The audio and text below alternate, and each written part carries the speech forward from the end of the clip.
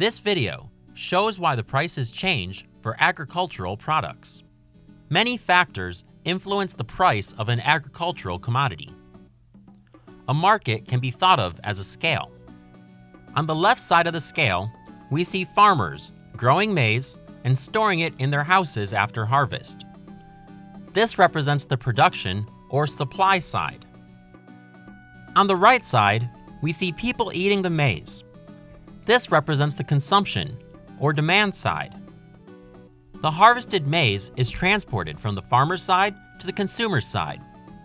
We notice that supply and demand are in balance, and the indicator for the maize price marks 100 units for each bag of maize.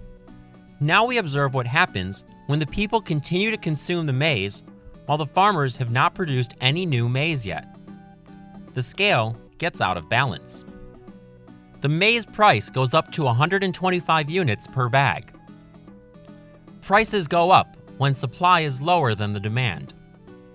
We call this situation undersupply. As it rains, the farmers grow maize. When they harvest it, the price goes down to 75 units per bag because of an oversupply. People continue to eat the maize, which reduces the oversupply of the crop. As supply and demand become equal, the price goes back to 100 units per bag. A new growing season of maize arrives, and it doesn't rain much, so the maize harvest is poor. Maize consumption continues steadily, but there was not enough maize harvested to meet the demand. The maize price increases to 200 units per bag. Since the price of maize is high, some people decide to invest in maize farming. Next season, the maize harvest has increased due to more maize farmers. Due to this strong oversupply of maize, the price goes down from 200 units per bag to 75 units per bag. Now we notice some changes on the demand side. A maize factory is built to produce animal feed. The animal feed factory buys a lot of maize and causes the maize price to go up to 150 units per bag. A trader decides to buy cheap maize from a neighboring country and sell it in his own country. This extra supply of maize causes the price to level out between both countries.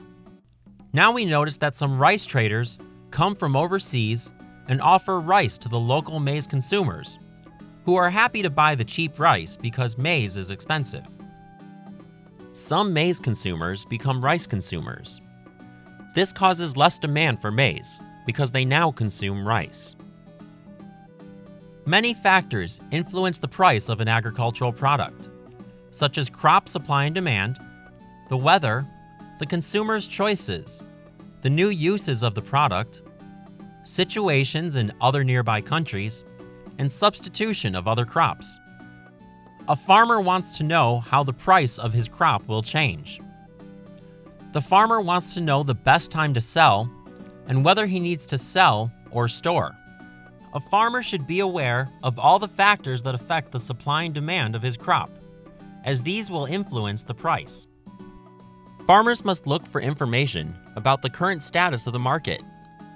This can be done by relying on market analysts and marketing advisors, who can tell the farmers about the market situation and the market trends. This will help the farmers make good decisions about how to sell and store their crop, as well as what to produce next year.